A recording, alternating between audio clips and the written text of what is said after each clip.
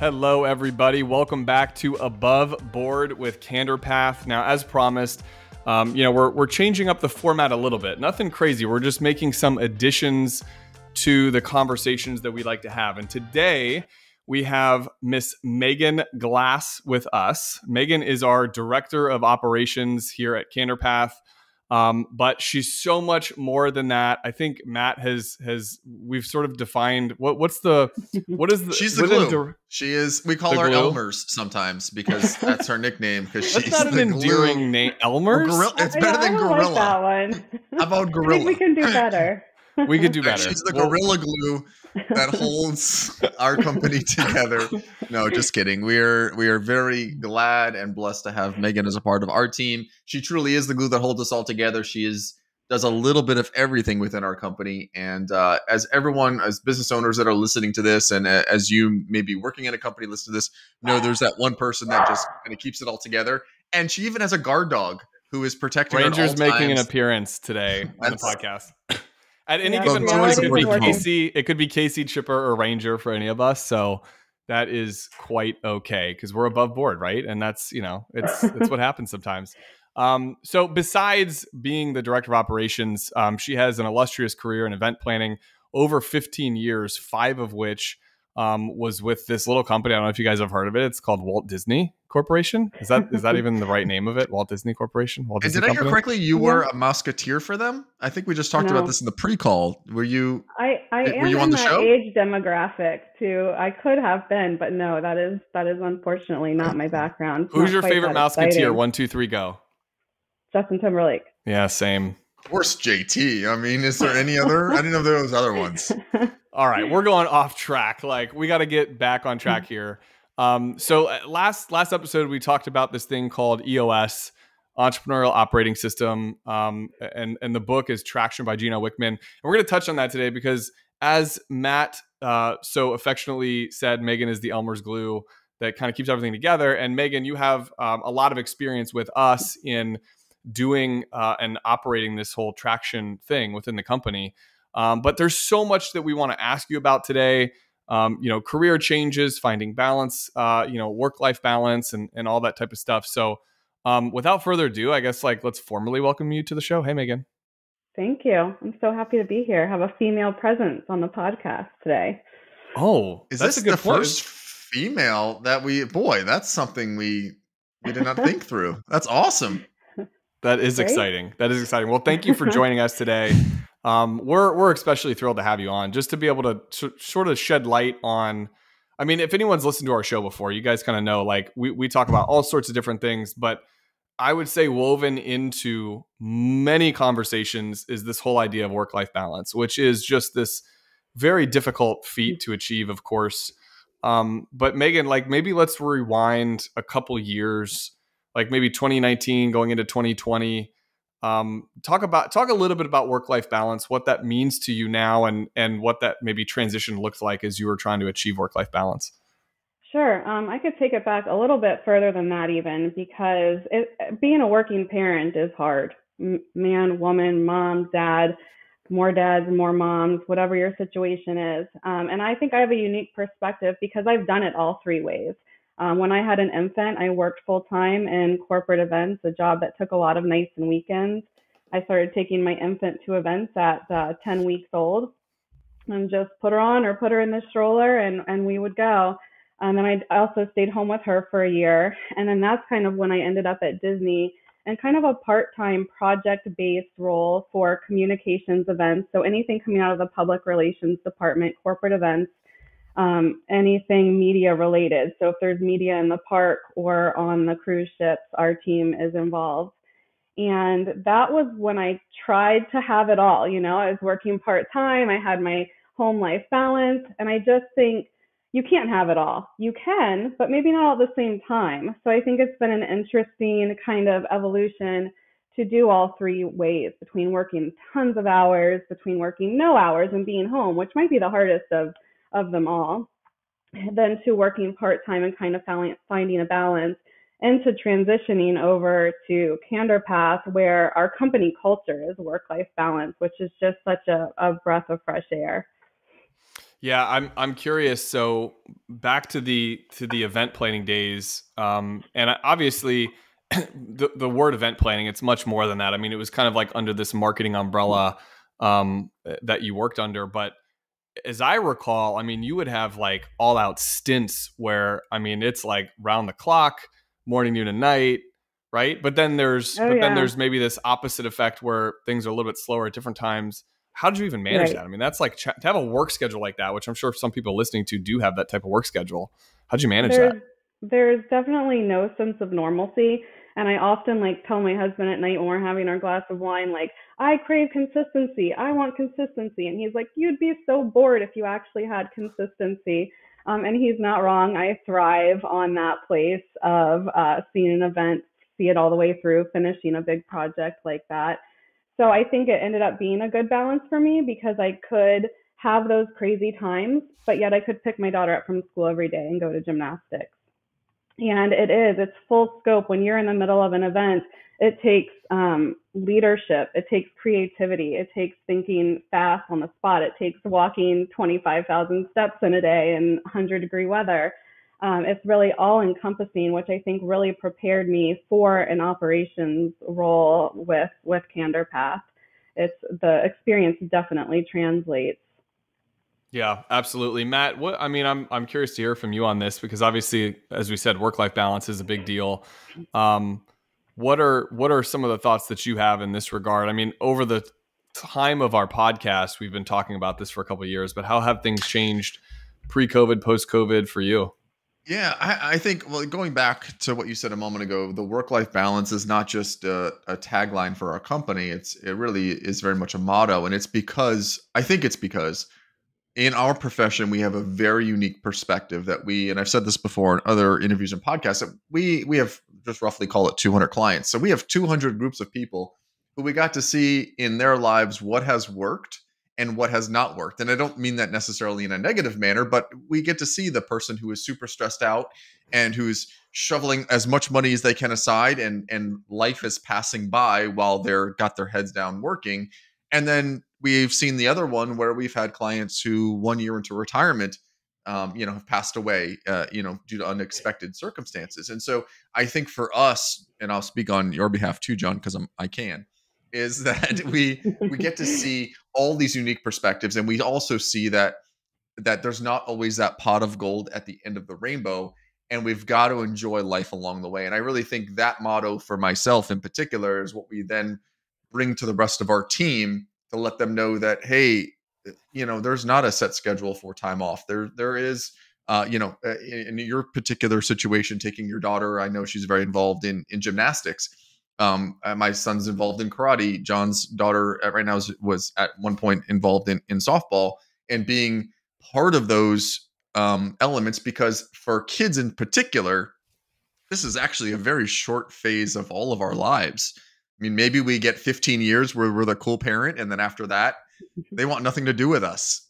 When people are living till, hopefully, God willing, 80 or 90, 15 years is a really small stretch. So we want to make the most of this time. And I really think that passing this along to our staff and people that work within our company is just, it's almost like a mission of enjoy life. Don't just let it slip away. And I really hope that passes through to you, Megan, when you're thinking about all the fun things that are happening in your life right now. Well, it's a very good way to put it. It is definitely a mission, and I think it's always evolving. And I think the three of us even struggle with it, even though we're trying to set this example and grow our company culture in this direction. It's still a challenge because I think we love our jobs, and I think that shows through to hopefully everyone listening. And when we're at work, we want to do more. What else can we do? We love it. But then when you're home, it's like you want to be there too. And it's this constant like pull of what is the right balance. And we are fortunate enough to be in that situation. Yeah, I've said it before. Oh, sorry, John. I was just going to say, I said it before, where sometimes on vacation, I'm more stressed than when I'm at the office, because then going through your mind is what's happening while you're not there. Now, what has helped that tremendously is having an incredible team that I know is handling it all. But still, as a person of leadership within our company, that is really stressful at times to not be connected. Whereas when I am connected, at least I kind of know everything that's going on right now, and I have less stresses And so that's something that just takes the brain to be rewired. And it also is a testament to having a team around you as opposed to being on your own and doing every single element of work is being able to have people you can count and support on that, are working at a very high level, which is what I think we have right now. I read this quote that just kind of goes along with what you were just saying, and I don't even know if it's true. I saw it on TikTok or Instagram, but It's got to be true, it's John. yeah, everything you read on the internet is true. It said that 93% of the time that you spend with your children over their lifetime happens like in the first 18 years of it, like because they're with you, like they live under your roof and they're with you. And I don't know if that's percentage is exactly right, but I have to believe that the overwhelming majority of the time that you spend is between now and 18. And I was joking with one of our staff the other day about what I like in an ideal world, what my week would look like. And I said, well, I'd be a full-time stay-at-home dad, and I'd also work 120 hours a week because I love my family and I love being with my kids, but I also love what we do for our clients. I love what we're building, and the company culture that we have. And it's like, to Megan's point, like you want to have all things at all times, but I think finding balance is just this like progression or evolution that it's never perfect. Like it always has to constantly be worked on and thought through. And I also think that since we started working remotely, which like we maybe had the good fortune of jumping onto that trend slightly earlier when we started our company in like 2018.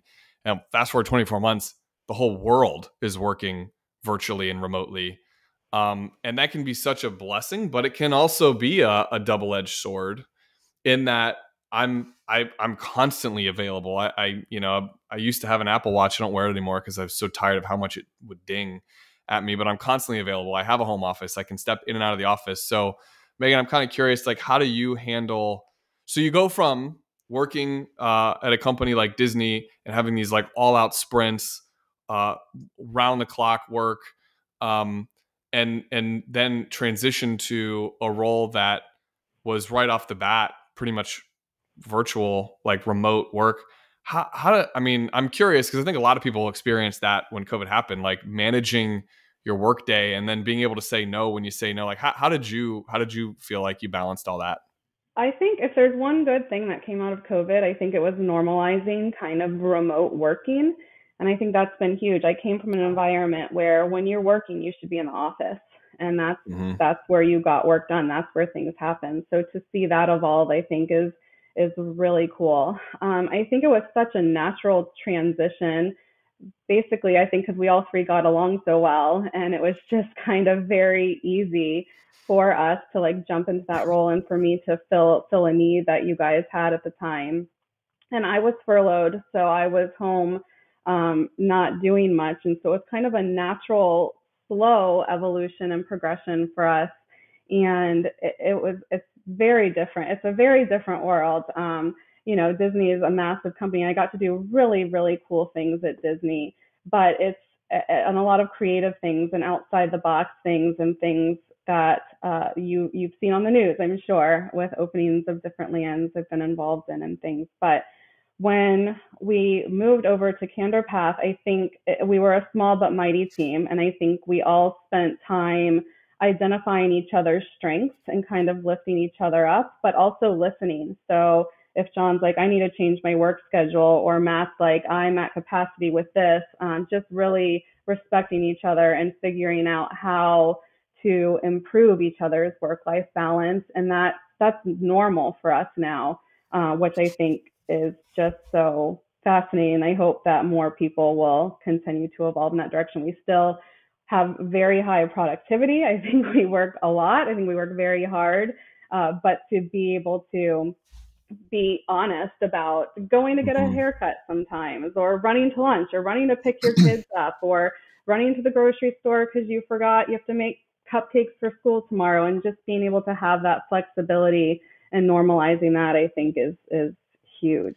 I love seeing that on our team calendar when I see that, team members heading to the gym at noon or 12 o'clock. I would think the traditional way is, hey, How well, about I'm when I run paying by this. your How about when I run by your house in the I don't middle of mind the that. day? It's when you don't have a shirt on in our neighborhood, and I'm Oh rocking the boy. dad bod over here, and this one is is pulling his Top Gun volleyball scene, chest out and It's running the around our nicest neighborhood. compliment you've ever given me. Thank you. Right. You're the Val Kilmer, by the way. No, I'm just kidding. But I love seeing that when I look at our team calendar and see that someone is picking their child up from school and has blocked off a little bit of time, or like I said, going to the gym. I know when I'm done working out, all those endorphins are kicking in. I'm massively productive. That might also mean that I'm sitting and eating my lunch at my desk that day because I chose to do something else other than take a traditional lunch hour. But I look at those things and think, wow, how cool. Now, I think there's also a line, and I've talked to a lot of people that are, I've worked with other business owners, and I'm in groups and things like that. And there's some that it hasn't worked out as well for. They're having to put tracking on computers to make sure the time is being spent, where it needs to be work wise. And I think that there is a line there that's really hard as a team of soon to be 6, fairly manageable. When that team is maybe 20, is team member number 19 really pulling their weight? That's really hard when you're not seeing what they're doing day to day. I think ultimately down the road it gets more complicated, but where we are today, it's fairly simplistic to track that. My question back to you, Megan, is where does that line stand?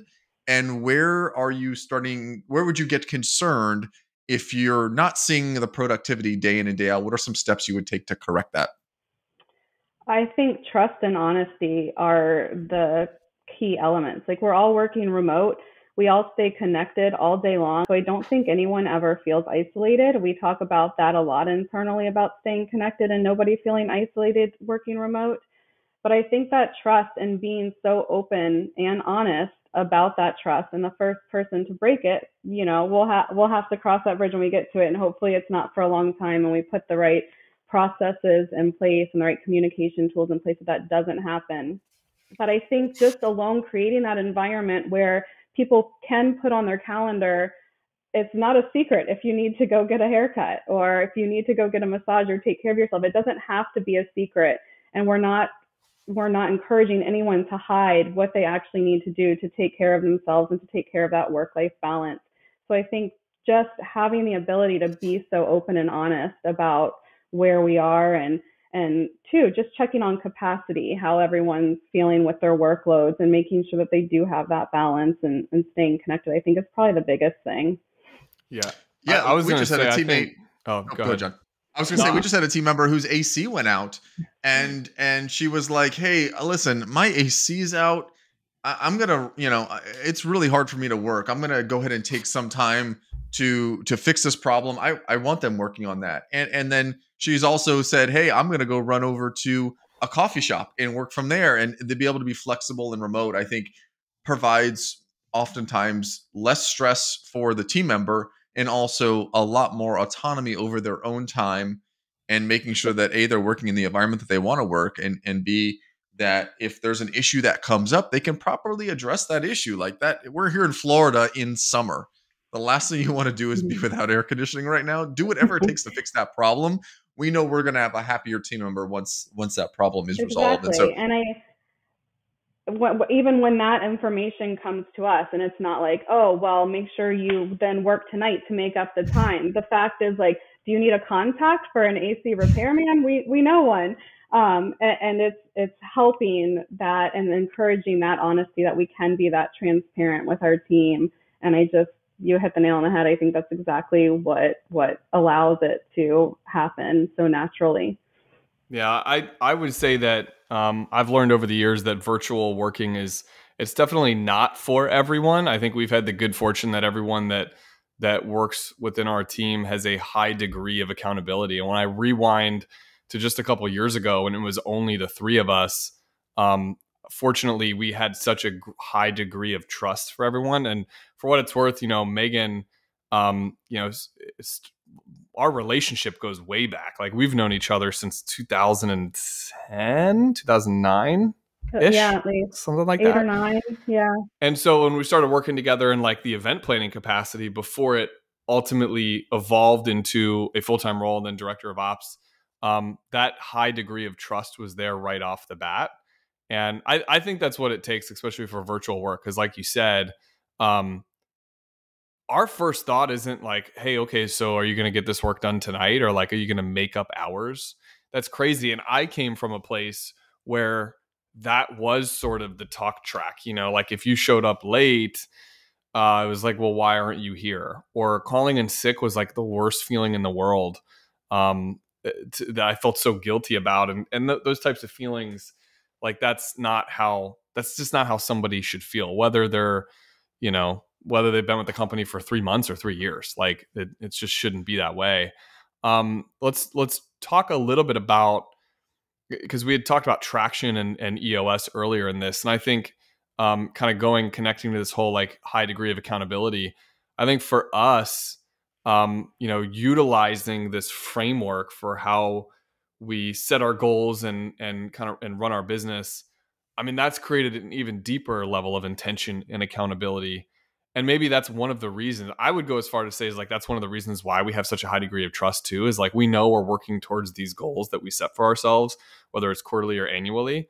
And that doesn't necessarily have to translate into like 9 to 5 work. Like something might hit you, Megan, at like 9 o'clock at night, and you're gonna jot it down and make the notes and bring it to the team the next day. Like it's I think that helps us a lot. Do you agree with that?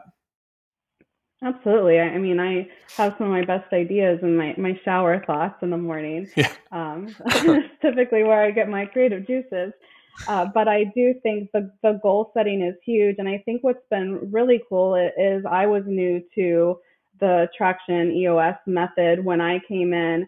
And then I saw a post on Facebook that my uncle, who has a construction company locally, was also doing it. And he was sitting down and setting quarterly rocks and doing a quarterly meeting with his team. And I'm like, wow, this is so cool. This translates through so many industries. Mm-hmm. Again, just with that accountability piece and know what we're working towards. And it's been fun as our team has grown to really think about how to include the whole team in that goal setting, and the excitement of where we're headed and what we're trying to accomplish is, I think, also very motivating and helps build upon that trust and honesty too. And as we talked about in our last episode, it's not rocket science what we're doing. This EOS, and I've handed the book out to a number of our clients and business owners, and it gets a little intimidating. But I mean, the most simplistic form is have a 10-year goal, back that into what you need to do in 3 years to have that 10-year goal be achievable, back that into 1 year what you need to have that 3-year goal achievable, and then back that into 90 days small little issues. I mean, if at the very basics of it is simply stating a 10-year goal and putting that on a piece of paper. Now, there's a lot more that goes into it in terms of the tracking mechanisms, and that's where I'm a high level when it comes to it, and John really gets in the weeds with it. But it's the most simplistic form. It's have a plan, and I think in our financial planning business that we're in, that's the number one topic we have for most of our clients is have a plan when it comes to your finances. In this case, it's have a plan when it comes to your business. Yeah, what I really like about it, it kind of boils everything down to this thing called the VTO, which we talked about, the Vision Traction Organizer. And so you've got this 2-page document that is sort of this blueprint, and vision boards maybe a strange word, but like it does, you do put a 3-year goal, a 3-year picture of what you want your company to look like. And I think you take somebody like Matt, you take somebody like me as an example, where Matt is a man of few words. If you wrote like, what were your goals for the company in 10 years, it's like a sentence, and mine's a dissertation. And so it's really interesting just thinking about like, that was probably a lot of effort for Matt to be like, okay, we're going to put everything on 2 pages. Like I could put it on 1 sentence. And then I'm over here like, we only have 2 pages to put everything, only 2 pages. And yet the coming together of that, and then creating this very succinct, concise, but yet very specific idea of what we want the company to look like and what our goals are. And as you said, take it from a 10-year and then just kind of keep bringing it down, and then saying, this whole idea is like, we sort of mentally as humans operate in 90-day segments. Like it's hard to sort of think past what am I going to do in the next 90 days? And so that's why we do these quarterly rocks meetings, which Megan's been instrumental in guiding those conversations and being a sounding board. Otherwise, it's just Matt and I talking at each other all day. Like Megan's really helped come in and like make that a useful conversation. Oftentimes so she's the referee. Yeah, she's the referee. She I'm will the mediator. She's called me out before many times, as a matter of fact. And actually, our most recent meeting, I was called out for flip-flopping on some thoughts that I had. And it was like, well, Matt, what do you want? Do you want this or that? You said one thing and now you're saying something else. Which is it? And I said yes to both. Like, I want it all my way. I want it always. How does that sound? And she said, that's not going to fly. You're honest about it, at least. But I think that's where we're all such a good balance. I think I'm probably the realist of the group. John is definitely the dreamer of the group. And Matt Guilty. is the all over the place. Oh, the group. Is that a word? How did this turn into a beat up, Matt? I prefer to use the word visionary and integrator if we're going to use Gino Wickman's terminology. Thank you very much. That's very true. And we do. And we reference that a lot, right? For our accountability chart. And even as we build out org charts, we go back to our traction books and look at those examples. And if we are using those terms, you're exactly right. John is definitely the visionary of the group. And we'll all get new nicknames from this podcast. I like that. I have a question that maybe kind of brings some of this stuff full circle. And I didn't prepare either of you for it, so apologies. But have you found that doing this within our business, this whole traction model, setting goals, quarterly rocks, that type of stuff, have you found that to then kind of translate over to like the personal side of your life? And I'm going to ask Megan first because you're a guest on the show, Matt. So I can tell you're already excited to answer this question, judging by the look on your face. But have you found that translates over to the personal side of your life? Like for me, I now like set these goals for myself, and I think I do it because of traction. And it's not like I share them with you guys. They're like family things and stuff I want to do. But have you noticed any of that at all? I'm just curious. I think you're very good at that, John. Goal setting in general for yourself personally. Well, I don't hit the goals, but I'm good at setting them. You're good at making them. I do sometimes. I feel like for me, it's a reaction to when I'm getting to a place where I feel out of balance or overwhelmed, and I make small goals to try to improve that. And some of them are silly things like listen to music while you're working in your office, or making the bed in the morning, and silly things like that. But that's not my personality like it is yours. People always think it's funny because as a corporate event planner, I don't feel like I'm actually very good at planning my own life. I may do too much organizing day in and day out, I think. So it definitely gets me thinking more and more professional goals, like I want to do with like the HR course and certificate so that I can help build our team even further and things like that are both personal and professional. I don't know if that answered your question. Boy, that was the most politically correct answer. I'm going to say, John, a resounding no way, Jose. As the integrator, I wish I could have my head up in the clouds like you do all the time, but no, I'm here. Got to get things done. No, I'm just kidding. It takes. I would say as the integrator, you would set goals, wouldn't you? Like you'd want to like put your head down and do the things. You like goals. Yeah, I like goals. I don't like setting goals. I like if a goal is like if we're coming up in we're talking about personal life, so different from business. Business, sure. I definitely think you need goals, and then accomplishing those goals is good. For my personal life, no, not really. I don't really think it's carried over too much there. I think maybe just being conscious of if there's something that I want long term, breaking that down into the various steps now that I'm sort of reflecting on it, I think is something I've taken away from it. Setting maybe a 10-year picture, which I'm always kind of looking at, is where will we be personally, my family in 10 years? And if that's going to be the case, what do we need to do now to sort of set us up for that? So there's always that element, but that's sort of the financial planner in me as well. Yeah. So much of my life is really family and business. I don't have a ton of hobbies besides spending time out on the water. And so for me, it's I love so much of what I do on the work side that sometimes on the personal side, I just need to be a dad and a husband and maybe not. That's a great answer though. Such ambitious, like I must go and do this because I really am accomplishing in my heart I'm so full on the business side that I'm not sort of missing that, and I need more personal accomplishments on the personal side. So But I maybe that's think the way of saying it.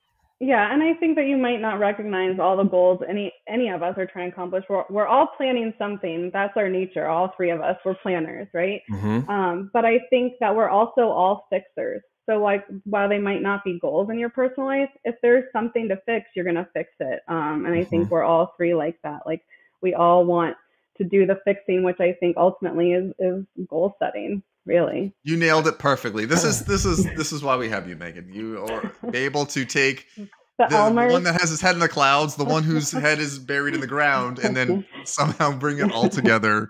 And you did an awesome job.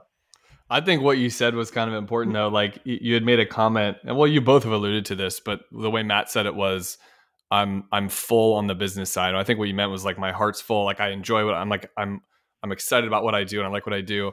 And just a few short years ago, at like, for me anyway, like the prior company that I was at, I didn't feel that way. So it's so interesting because like the optics of what we do for a living, like nobody would look at that situation and be like, oh, you started Canterpath, like life's so different for you now. They just look at it like, oh, you were like a CFP before, you're a CFP now, and you help people with your finances. And so like your life didn't change a whole lot. For me though, like there was a massive amount of change to the tune of more happiness. Like we talk about like work-life balance, Megan, like I didn't feel like I had balance at all because I was so unhappy on the work side.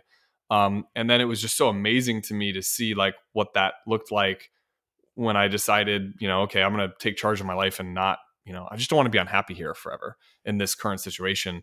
And obviously like that's a big change. It's a big overhaul, but I'm always thinking about, and I guess this is where I was going with the VTO thing and looking at like using traction. And then on the personal side, it's a weird thought, but the 3-year picture is a big deal for me. Like when we map out, like what's life going to look like on our 3-year picture? What's the stuff that's in there? Like the stuff that we have written down is like, stay in your zone of genius, like the work that gives you energy, make sure we're taking X amount of time off to be with our family. That's the stuff that's in there. That's not like, be it this, revenue per client or whatever. It's not driven by those things. It's driven by like happiness and joy. And I do that now with like my personal life. I look at like, I kind of do this like audit. I'm like, well, what do I want it to look like in 3 years? Like finding this whole like work-life balance thing. Like what, how can I get better and how can I change this? And then I sort of make goals from that. So that's kind of like an interesting exercise for me, was to like take that 3-year picture and just sort of think like, what's my personal life going to look like? And what's balance look like then? Because that's something that we're like I said, we've been sort of, the theme interwoven in this whole conversation is finding balance. I like that idea. I think I will start attempting to do that. Well, you'd be good at it because you give us balance and you keep us all on task for what we do. I always enjoy speaking with you, Megan. You always bring out the best in, I think, John and myself, especially on when we're having these weekly meetings and talking through our company. And nope, I think you are the Gorilla Glue that holds us together. Well, thank you. I enjoy being that glue for sure. Megan, thank you so much for being a part of our podcast. On behalf of John, myself, the Rich B, we just want to thank everyone so much for listening. We're so happy to be back in the saddle here with back on our podcast schedule. So keep an eye out for future episodes, and we look forward to chatting with everyone soon.